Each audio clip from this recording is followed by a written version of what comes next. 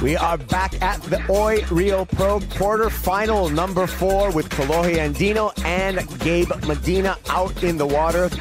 Skipping over quarterfinal number 3, where Jordy Smith's going to get a bye into the semifinals due to John Florence pulling out of competition. Kaipugura, along with 89 world champ Martin Potter, talk you through it.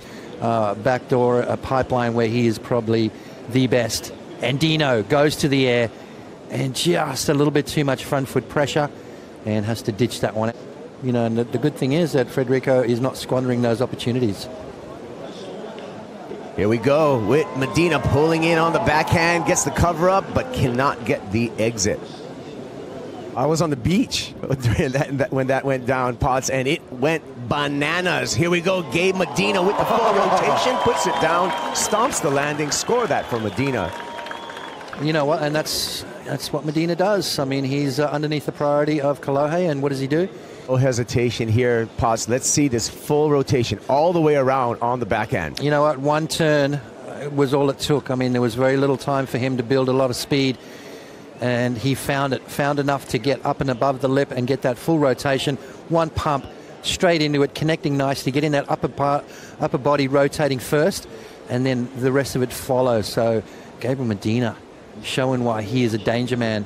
Beautiful vision from the WSL house there, and Medina flying through the air, and you can see the people in the background starting to cheer. High above, he's in the red jersey. He does have first priority.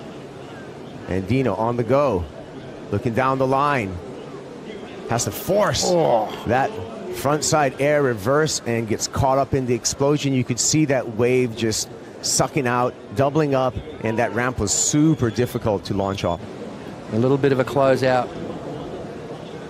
Kolohe's going to take it, but no opportunity for Andino. Posted 2 perfect 10s in the final. He went on to the ISA World Juniors.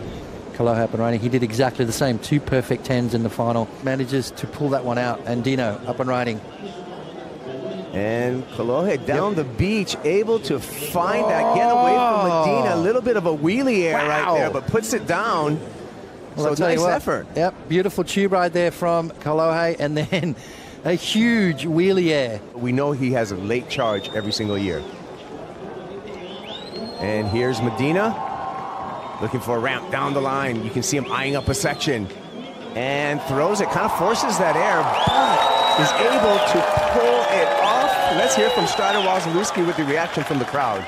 Number 4, here's a replay of the last wave, Potts. Yeah, Gabriel Medina, and again, just waiting for that end section, and beautiful pop, tail high, backside reverse. You know, it's a lot harder to do the straight air, let me tell you.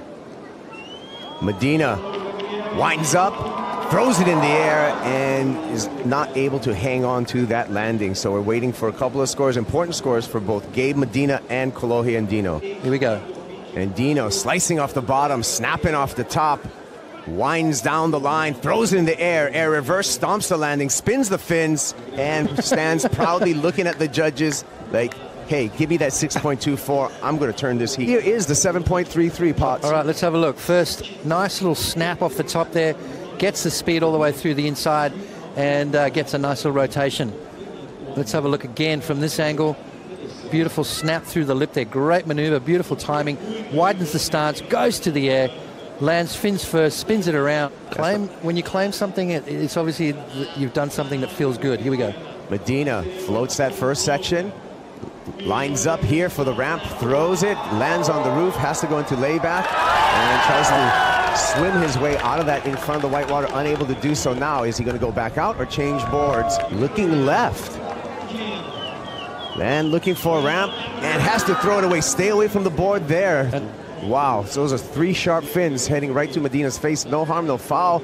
He's paddling back out, but the clock is ticking down. Kolohe's got to use it. He can't afford to let Medina go. Andino with the block on Medina, looking down the line. Now he wants to add some points to the board. Winds up, throws it to the air again, stomps it again, looks back at Medina, knowing that the clock is ticking down, and he is at the advantage at this moment. And there is absolute silence on the beach right now. Solemn crowd at the moment. Silence with 30,000 Brazilian surf fans as we see Gabe Medina eliminated from competition and Kolohe Andino making his way to the semi-finals.